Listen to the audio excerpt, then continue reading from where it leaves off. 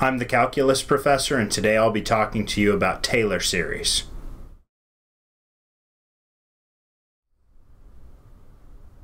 In problem number 23, we'd like to find the first four non-zero terms of the Taylor series for the function f of x equals 1 over x.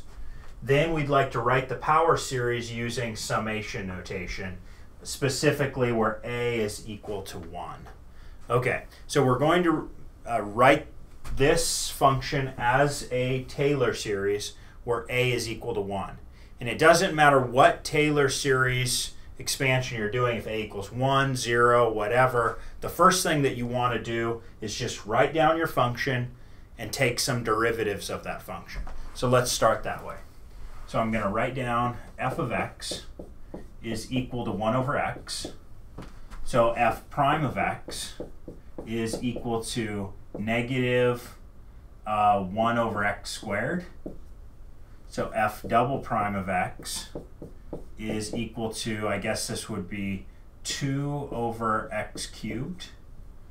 F triple prime of x is equal to, let's see, negative 6 over x to the fourth. F quadruple prime of x is equal to positive 24 over x to the fifth. I guess I don't need to write in positive, but I was just doing it for my own sake, and so on.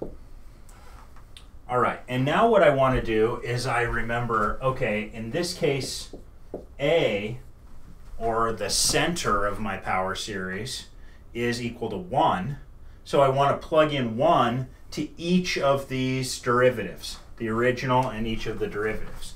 So I want to know what is f of 1, what's f prime of 1, what's f double prime of 1, and what's f triple prime of 1, and what is f quadruple prime of 1. Okay, so let's figure all these things out. F of 1, I just plug in 1 to the original function and I get 1.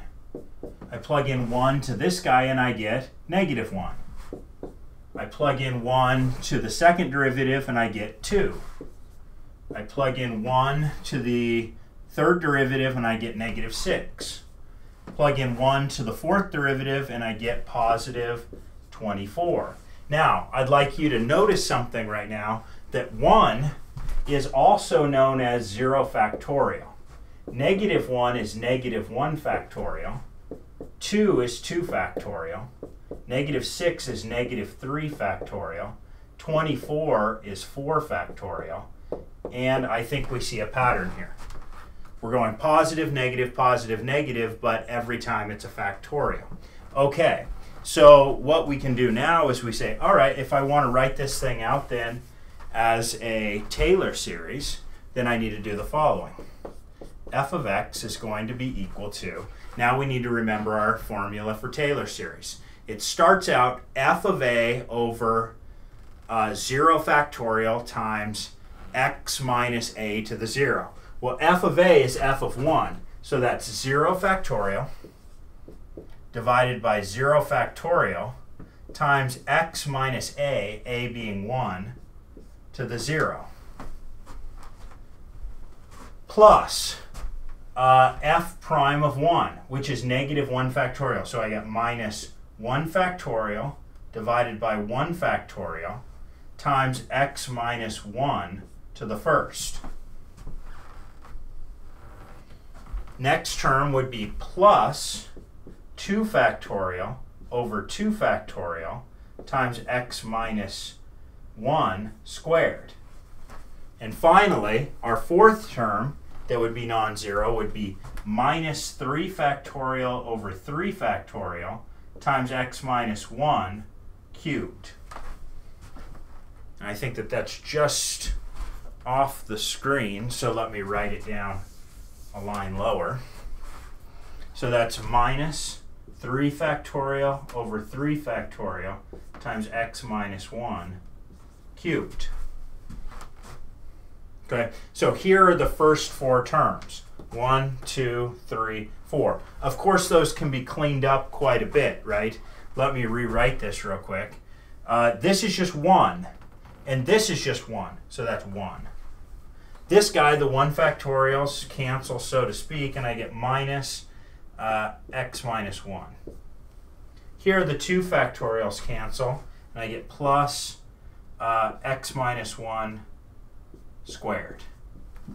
Here, the 3 factorials cancel, and I get minus x minus 1 cubed, and so on.